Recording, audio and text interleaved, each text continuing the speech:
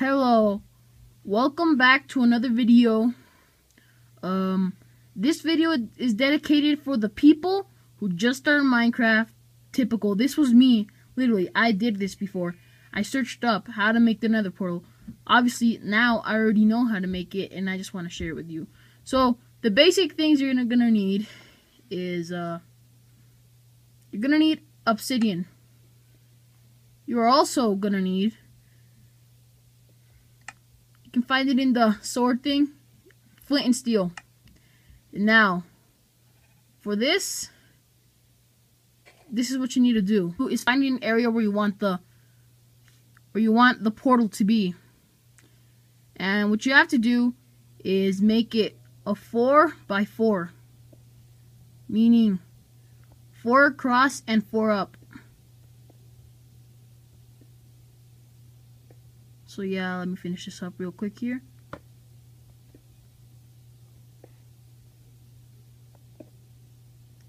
And then you just fill it the top.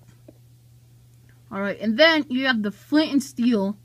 Just click at any of these squares and you'll make it. So this is how it's gonna look like. Once you go in, it's gonna say a building terrain. It might take a while depending on what device you're using. And you spawn at this weird looking place. So you don't want, if you're in survival, you don't want to lose the portal you're at. Because if you lose that, you're pretty much dead. Unless you're in creative and you can make it all over again. So what you're going to see here, it's going to be pretty cool. There's some ghasts around. There's some gas, lava. It's a really cool world. But if you're in survival, you do not want to go here. Oh yeah, these are really cool. They shoot fireballs at you. So, yeah.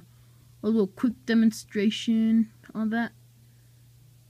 This guy's gonna shoot a fireball at me. Look at that. Already shot me with the fireball. So that's what happened. That's what pretty much sucks if you're in survival. Alright guys, hope you enjoyed this video. Subscribe for more as always.